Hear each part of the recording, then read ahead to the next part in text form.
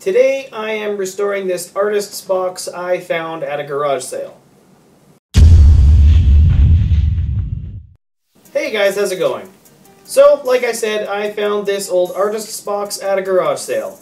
Other than it being a bit beat up and very well used, I thought this was a pretty cool find.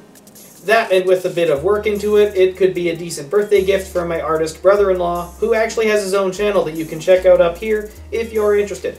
To start this project off, I went through and took off all of the hardware, making sure to keep track of it all so I could reassemble the box afterward.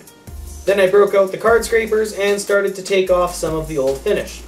And then it was time for dinner or something, so I put it aside and forgot about it for a couple months. Before long, it was a week to my brother-in-law's birthday, and I finally remembered that I had this project. I was out of town that weekend working on another project, so my wife offered to give me a hand.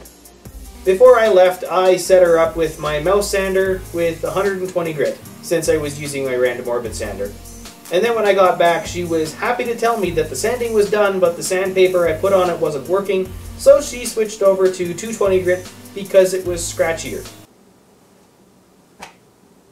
She also took the old hardware and gave it all a vinegar bath to clean it up a bit. Then when I returned, I neutralized them in baking soda water and made sure that they were all dried off. With the wood parts all sanded and the hardware all cleaned up, I moved on to the first customization of this artist box restoration and broke out my new wood burning kit. To make sure I knew what I was doing, since I hadn't done this before, I tested it out on a stain sample that I had. Happy with that, I moved on to the box. Earlier in the day, my wife had picked out a font that she wanted to use on the box, so I printed off a couple different sizes, and using some carbon paper, I traced out the big one on the top of the box and the small one on the front.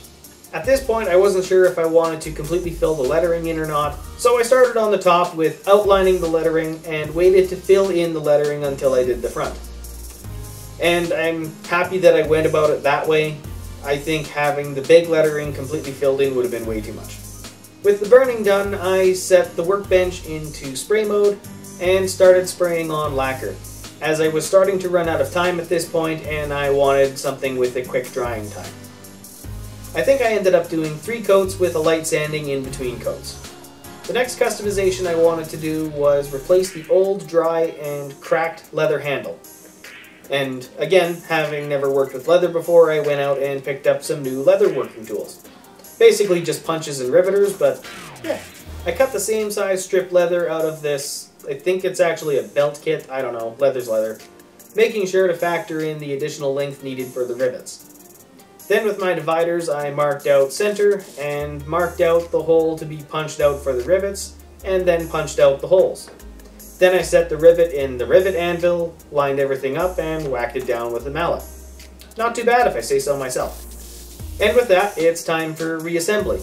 My plan was to use all of the old hardware, but this box had clearly been repaired in the past, and half of the screws didn't quite match.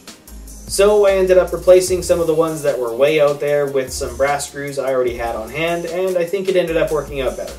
You might also notice that I didn't clean out the inside of the box. That was intentional.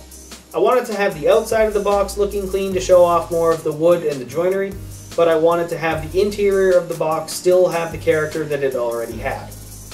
And with that, this artist box restoration was done.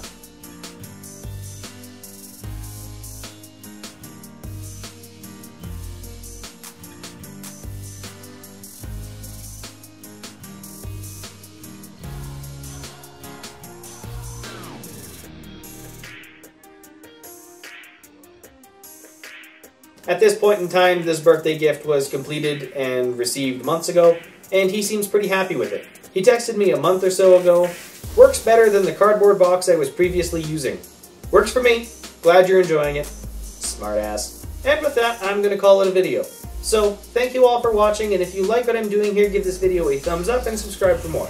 If you have any questions or comments, I look forward to reading them in the comment section below. And if you want to go see more up-to-date projects, you can follow me on Instagram at John the Schreiner. Otherwise, I hope to see you in the next video, and have a good one.